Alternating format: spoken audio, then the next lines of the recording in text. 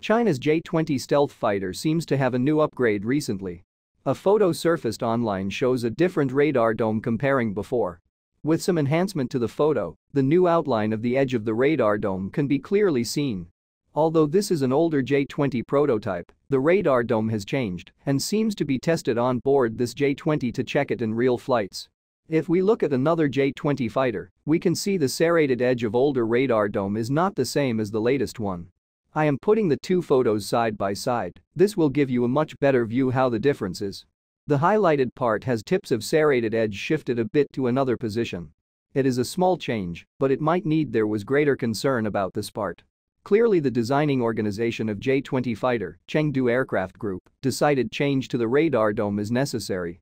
Considering there have been around 200 J-20 fighters in service, the reason might be in long-term deployment. This particular part has structural issue to be changed. Also, Chinese Air Force released video showing the J-20 firing a PL-10 air-to-air missile. This is the first video showing such activity publicly. The PL-10, nicknamed Thunderbolt 10, is a potent short-range air-to-air missile developed for J-20, J-16, J-10 and other Chinese military aircrafts. Designed for carried internally in the stealthy J-20, it packs a punch in a compact package. Thrust vectoring technology allows the PL-10 to perform sharp turns and chase down nimble opponents, such as the US F-22 and F-35 fighters. Video clips also show the J-20 receiving aerial refueling.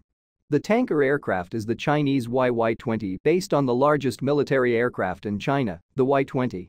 The J-20 fighter has its refueling rod hidden inside its fuselage and can be extended when needed. The J-20 can carry 4 external fuel tanks for ferrying or supporting long-range strikes. There is another photo showing possibly a dual-seat J-20's fighter trainer. This type of new variant is being tested in Chengdu at the moment. It is expected the J-20s not only can perform training tasks, it is more aiming for highly sophisticated strike missions, such as countering enemy air defense or controlling combat drones. The second pilot provided additional capacity. Thank you for watching. Please click like, subscribe, share and comment.